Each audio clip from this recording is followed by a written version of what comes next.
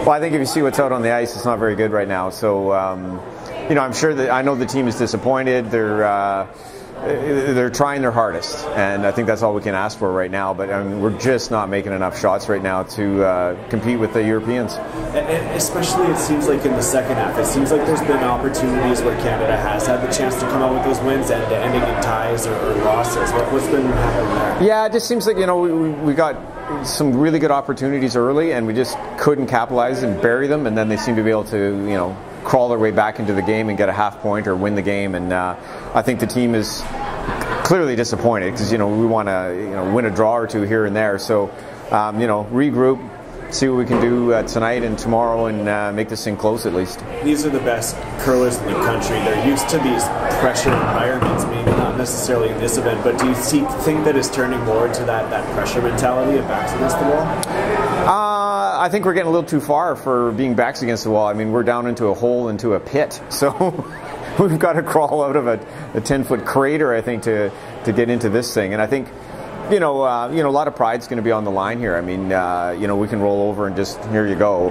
And I don't think that's going to happen. I think the team's going to come out as strong as they can and make a go of it. But we'll wait and see what we're made of. What kind of inspiration or lesson do you take from last year in regards to how that ended with Canada kind of finding themselves in a similar situation and turning it into a really good bout? Yeah, I mean, you always got a chance just because there's so many points on the last day. But you never want yourself in that situation where you got to run the table in a last skins game across 3 sheets. So, you know, we put ourselves in that situation, and it's certainly not where we want to be. Yeah, it's really incredible. We've had games where we've started super strong, and we've games where we've been behind, but we've always fought really, really hard. So, yeah, it's just been really exciting for these guys to hang tough, and we always say that they're always going to keep coming at us, and we've just got to keep fighting.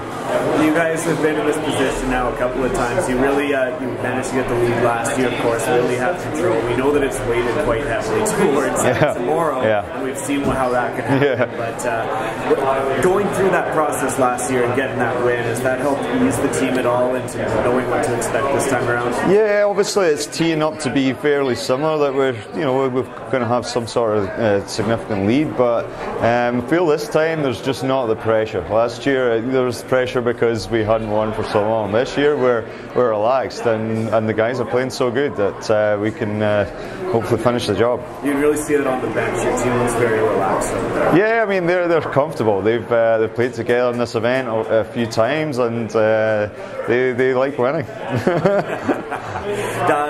Going into tomorrow with the lead, does that impact your strategy at all with skins and how you're going to play them? Yeah, I mean, obviously we know they're going to try and roll over a lot, so we're going to have a bit of discussion about that and how we manage that. But we like what we've done with the selections, and hopefully we can just tee up and finish it off.